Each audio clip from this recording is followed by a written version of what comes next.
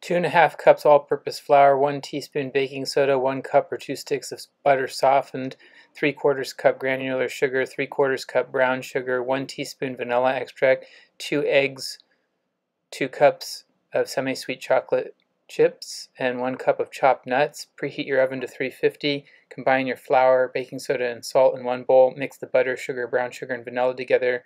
Beat the eggs into that mixture. Gradually add the flour. Stir in your chocolate chips and chopped nuts.